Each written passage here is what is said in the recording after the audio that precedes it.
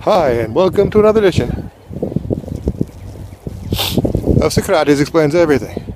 My name is Socrates, and I like to explain things.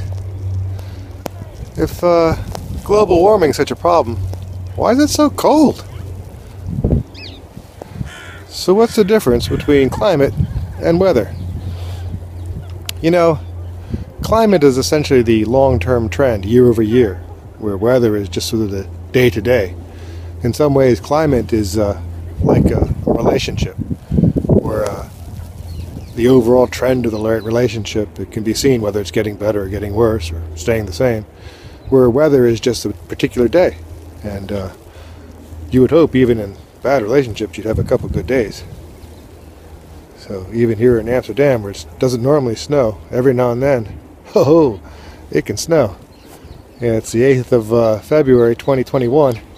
And this is the beasts from the east. And how did this climate change affect this one? Well, there's a stubborn high pressure over Greenland, which is basically high towards the Arctic, and it's pushing down on the jet stream, and that has allowed a cold mass of air to push around more southern than it would be. And so we're getting basically Russian Arctic air coming from the east, and that's why it's the beasts from the east.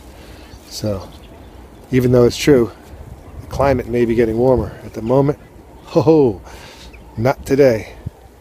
Although, since it's Amsterdam, I did come on my bicycle. But first couple of days after the snow, biking's not so bad. After that, the ice builds up. So it's going to be probably a couple of weeks of this, because it's not going to warm up. Global warming. It's not so bad in the Netherlands. Usually.